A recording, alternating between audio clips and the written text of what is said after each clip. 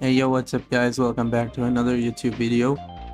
This video is another Sekiro mod tutorial. In this mod tutorial, I'm gonna show you guys how to install overhaul mods for Sekiro. And the mod that I will use for this video is Sekiro Resurrection. Every overhaul mod follows the same rules, so you can download any other overhaul mod you want and it will work the same way. And so as you can see, there are all these files here, the old ones. Up there was the latest one.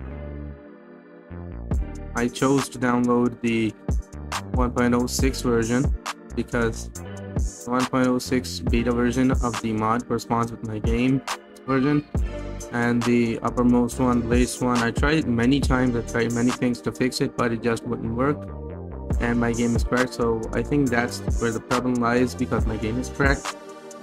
You can try it if you have the Steam version, but I recommend these 4 files that have the green check marks. I recommend using them instead. If you have cracked, you can try this one too. It may work, but I just don't recommend wasting your time.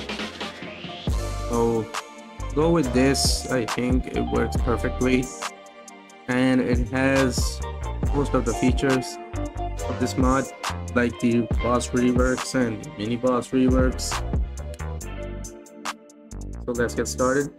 I have these files already downloaded. This is the latest one. It wouldn't work, but I decided to keep it. This is the one that I downloaded. And as you can see, there's another overhaul mod for the sake of Ashina mod.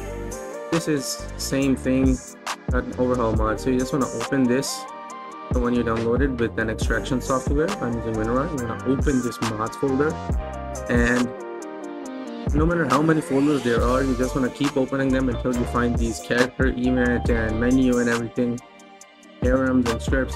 Until you find these folders, these are the important ones, the ones that will make the mod work. Now you want to go into your Sekiro game directory, and you have to have a mods folder. As you can see, I have it. I'm just gonna open it, and you just want to move all these in there. I already have them, but I'm just gonna still move them there. It's asking me to replace them because they're already there. Just gonna replace them, and there you go, they're all in there. And as you can see, I have mod engine already, but you need mod engine. You need this. If you want to know how to install mod engine, then refer to my previous video, the reskin mod video. I show how to install mod engine in that video. And then you don't really have the mods folder and download the game or anything, or if you download mod engine, you gotta create it yourself.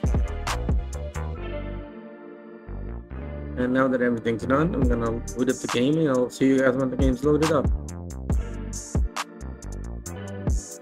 Now as you guys can see, the game is all booted up, and as you can see, the menu gives it away, kind of like the mod's loaded, it's working. I'm just gonna boot up my save.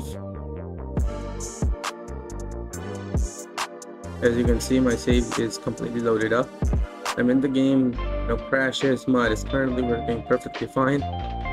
And I'm just gonna check out the mod, like showcase it a little bit by fighting this boss. Right here, Genichiro, pretty easy boss. Let's see how this mod makes it difficult. Opening is still the same, like uses a bow attack and then a forward. Okay, that's the sweep attack is kind of new. He doesn't use that normally.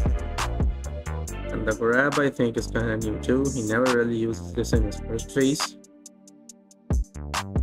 Moveset has really changed. Those 2 slashes also, he doesn't use them. Not used to this moveset. Oh, as you guys can see, it also heals you after you use the resurrection, I guess. That's a new feature they added. And boss fight is still pretty much straightforward. I mean, it's not too much drastic of a change. His posture meter is just crazy. His HP, I think, is crazy. His attacks are kind of unpredictable now. The mod just makes this game a lot harder than it already is. He was supposed to use a bow attack after that, like shoot 4 arrows, but he didn't. And he's supposed to thrust after that, he didn't. Yeah, the moveset is completely changed. Like, it's a completely different boss fight now. Played this game before, it's a completely new experience.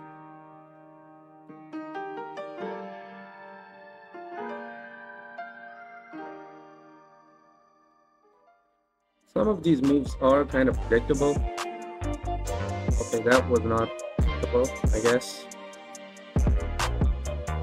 And yeah, as you guys can see, everything is perfectly fine. No errors. And of course, he shot an arrow. So yeah, of course, as you guys just saw there, everything is working perfectly fine. And that's the tutorial, guys. I hope to see you in the next YouTube video. Feel free to leave your suggestions in the comments. I will read the comments and I will try to work on your suggestions. And I'll see you in the next one. Goodbye.